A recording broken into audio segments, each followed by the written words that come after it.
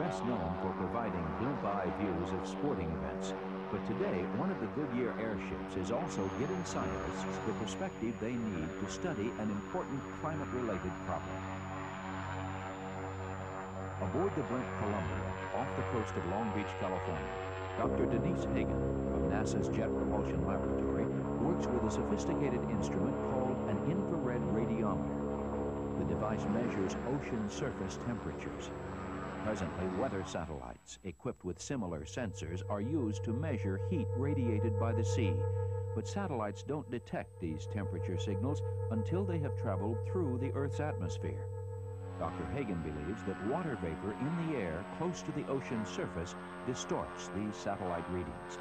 A better understanding of this problem will improve the prediction of climate change and global weather.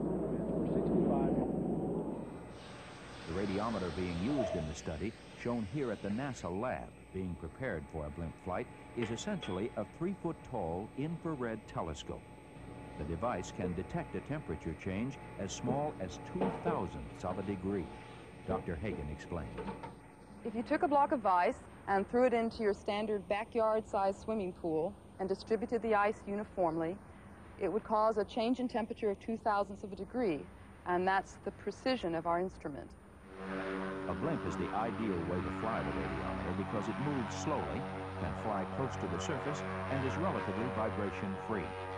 During a measurement flight, a gold-plated mirror suspended outside the airship reflects the temperature signals into the instrument. Readings are taken at a range of altitudes, from 200 to 3,000 feet. While Dr. Hagen works aboard the airship, other members of her team take ocean temperature readings from a boat below. A highly instrumented buoy is deployed in the area where the blimp crew assembled.